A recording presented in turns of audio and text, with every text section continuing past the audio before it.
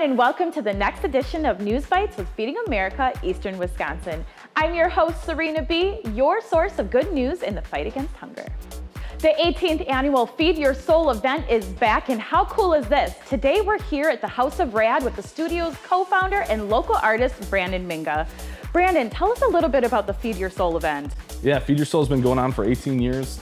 We're super happy to host it here in the House of Rad.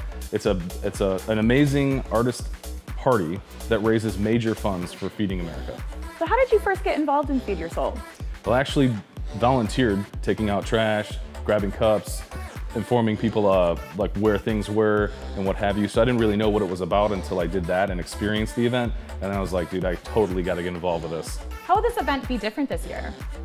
Well, we've got 20 live artists, we've got a contortionist, it's a new building, we've got an artist community as well as community partners in the building, and the entire warehouse is going to be open for people to see and experience. What are you most looking forward to this year? I'm most looking forward to seeing people again, enjoying live art, participating and experiencing what it's like to be involved in this artist community. This place is so cool. Tell me a little bit more about the House of Rad and things that you guys do. Yeah, so the House of Rad stands for the House of Resident Artist Doers, and it's important that we say doers because we're all doing a lot here. So we're 20 artists strong. We rent space to all those artists, including myself, so I pay into my own concept. We're standing in the larger of the two buildings where it's divided up between 3 artists, myself, my co-founder Tim Creeby, and local artist Andre St. Louis. And then we have artists across the hall. There's like 6 studios over there. We've got studios upstairs. And really what it's about is creating this community that we can independently do our own thing, but then after that's done, we can seek each other's information and tutor and mentor each other on different techniques and then build something bigger than ourselves. Talk to me about this year's theme.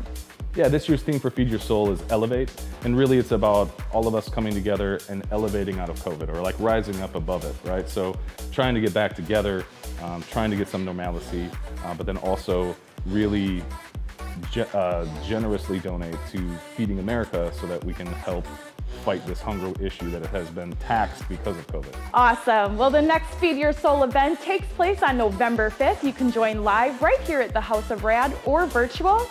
And for more information, you can check out their website and buy your tickets online. At the end of September, we stuck it to hunger with Clements Sausage and Yumos Inc. by collecting food and monetary donations for our neighbors in need.